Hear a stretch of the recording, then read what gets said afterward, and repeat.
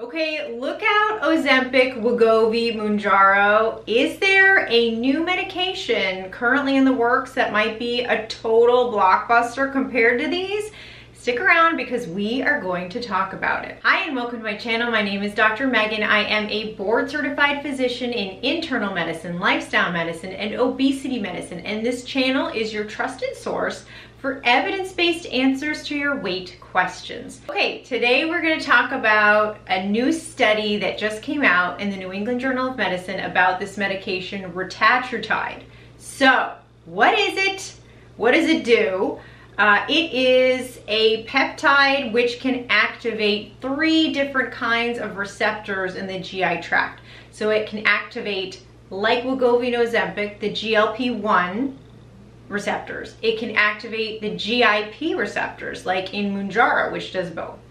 And then it also activates glucagon receptors. So it's one peptide activity across 3 different, very important receptors in the GI tract. And it has a half-life of about 6 days, so it can be dosed once a week, so very much like Wegovy and Mounjaro. It was a randomized, double-blind, placebo-controlled trial, about 50% men, 50% women, and they also all received lifestyle counseling. And it looked at patients who used Retatrutide for 24 weeks and 48 weeks. And if you want to dive deeper into the methods and the demographics and all that, I highly recommend going to the New England Journal, reading the full study. It was very well done, definitely worth a full read.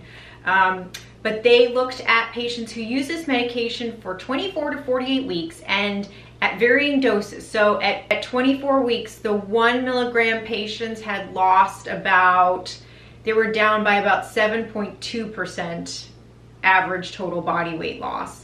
At the 12 milligram dose, those patients had a decrease in weight of 17.5%, which is amazing. Then at 48 weeks, those patients on the 1 milligram dose, they had an average body weight loss of about 8.7%. And at the 12 milligram dose, they had an average body weight loss of about 24.2%, which as an average is far above and beyond anything that we have seen from one medication thus far. So interestingly, they did find that patients who started out with a BMI of 35 or higher tended to lose more weight in the study, and comparing men and women, women tended to lose a bit more weight than the men did. Other benefits they found, not surprisingly, blood pressure tended to increase, A1C, which is a measurement of glucose control or prediabetes or diabetes, that tended to improve as well. Cholesterol, bad cholesterol tended to go down, and patients who had non-alcoholic fatty liver disease also saw substantial improvements as well. So were there any side effects? Yes, but not really that much more than what we've seen with semaglutide or what we've seen with tirzepatide. So about 60% of the patients on Retatrutide did discontinue due to side effects, and those were most of the common ones that we know. So nausea, vomiting, diarrhea, constipation. Patients tended to be, these were dose related, and it tended to be mitigated when patients started with a lower dose and worked their way up. Serious events, the rate was similar, placebo and treatment group. In a few patients, their liver enzymes tended to go up a little bit. There was one episode of pancreatitis. Heart rate tended to transiently increase as the dose went up, and then it kind of went back down. There were a couple mild to moderate cases of cardiac arrhythmias, and then there was one serious case of a cardiac arrhythmia, but there was also a question of whether this was more of a medication interaction as well, with regards to one of the medications that that particular patient was on. And then there was some skin sensitivity in about 7% of patients, but it wasn't enough for anybody to discontinue the study. So overall, the takeaway for this, get ready, about 50% of the patients lost 25% total body weight.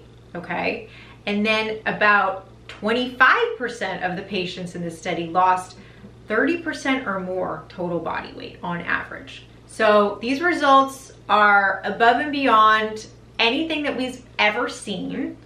Very, very promising.